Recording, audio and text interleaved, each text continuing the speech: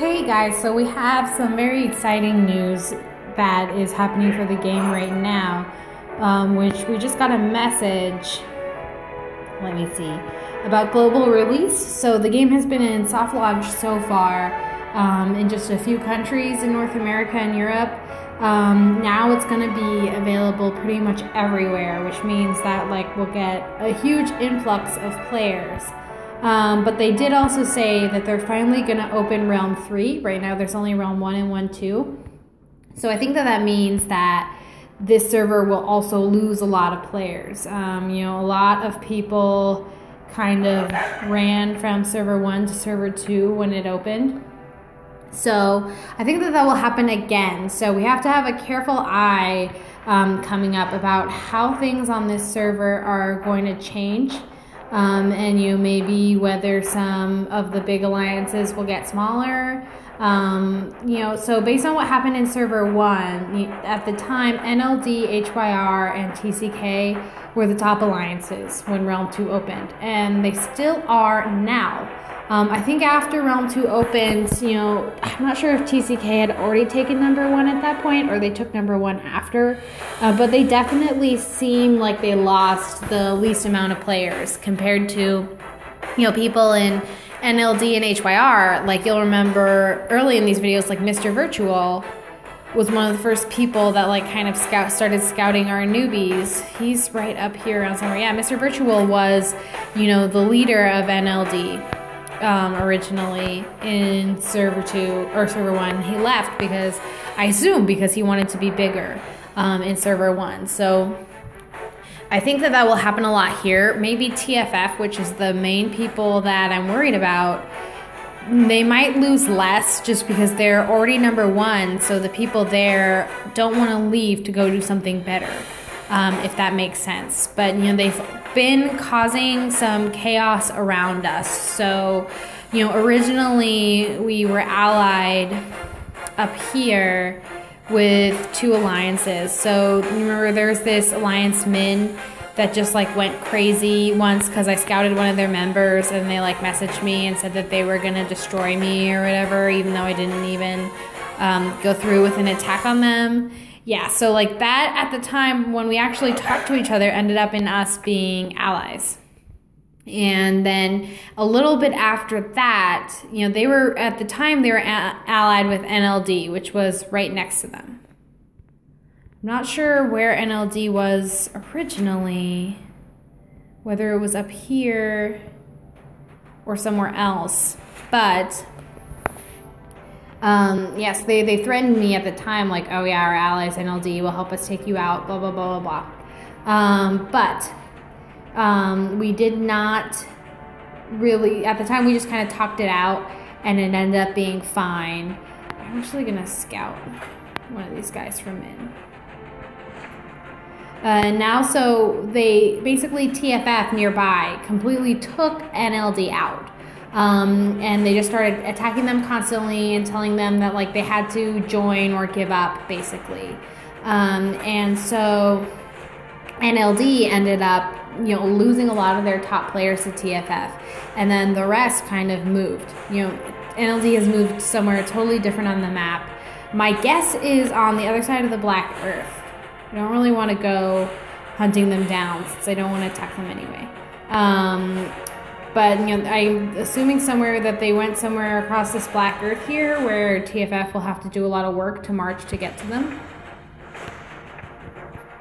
And then they basically, TFF, when they were done with NLD, they then turned their eyes and did the same thing to Min.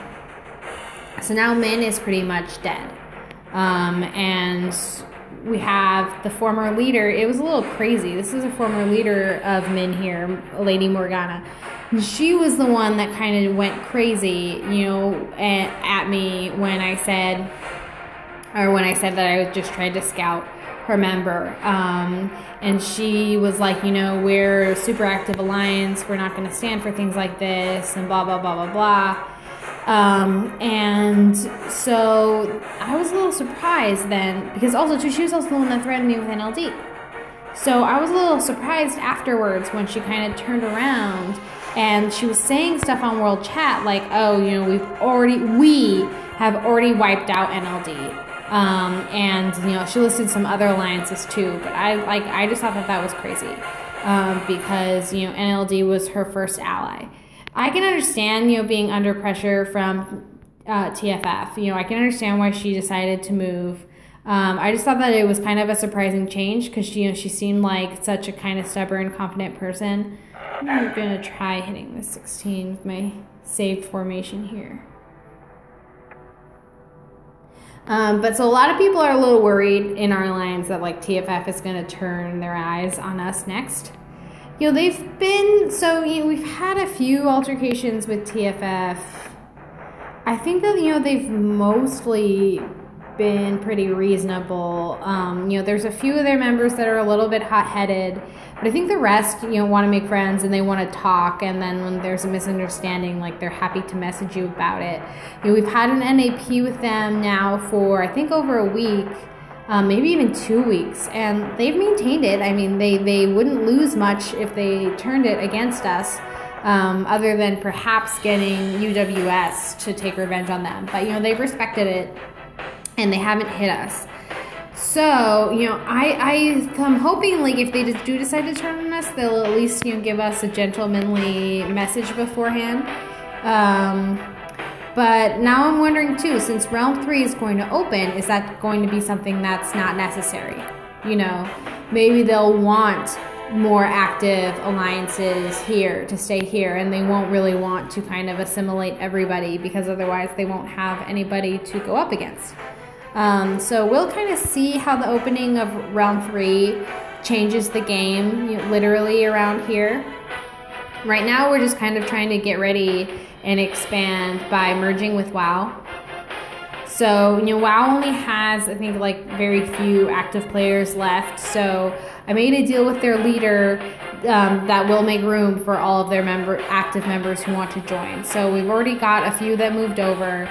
The leader is waiting until we're ready. We'll stake out this land with our flags. You know, we're waiting for the moment when she is ready to take it down, all the buildings down, because otherwise we would have to burn the flags one by one. So we're investing in this alliance tech, plant flags, so that we have more room for flags to take down, because the game does limit the amount of flags that you can plant. We have some flags that, you know, I don't think actually are strategically that useful, but we planted them, like, so for example, we have this diagonal arm of flags that we planted down here. The main purpose of flags is usually to get resources. This one we planted specifically to, number one, connect with UWS. Number two, just to keep other people from expanding across us and fencing us in. Just in case we want to expand in other directions later. We could, in theory, take some of these flags down.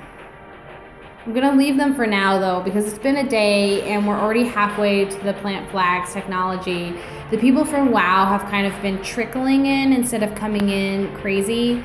So I think that it will be okay if we leave it until tomorrow, especially too because we may lose a few more players from WaO and also from ourselves now that Realm 3 is open. Some people may jump without telling us and leave us with more inactives and more space and more stuff to figure out. So we'll see how Realm 3 goes. I'm interested. I think it changed. I think this server changed the landscape of Server 1 a lot. I don't play on Server 1 as much anymore, but just like from what I saw in the few days after Server 2 left, after Server 2 opened, a lot of the big players on Server 1 left. So I think, you know, watch FRR, watch TFF, K2T, UWS, watch all those big guys and kind of see, you know, what will happen before making a big decision about what our next move is or who we should be prepared to go to war with.